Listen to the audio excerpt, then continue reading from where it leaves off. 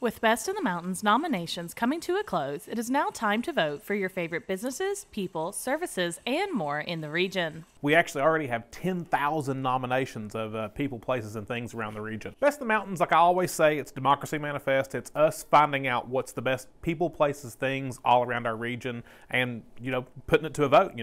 So you have the best burger? Well, show me you have the best burger. Let everyone in the town say that you do. That's the kind of thing we're doing here.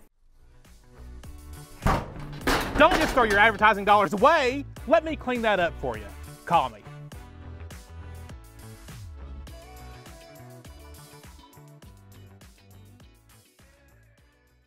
Over 300,000 votes were submitted in 2023, and Best in the Mountains is aiming to reach 500,000 votes by the close of the voting period. Voting started this past Saturday. That's open to anyone with an email address. You can vote once a day in every category. There are over 250 different categories in 7 different groups this year, so tons of stuff to vote for. Some of the things, the most hotly contested things right now, are the best church in town and the best hairstylist and hair salon. People love the way they get their hair done, I guess. Voting will remain open until March 16th. To cast your vote, go to mountain-topmedia.com. Reporting for Mountaintop News, I'm Brianna Robinson.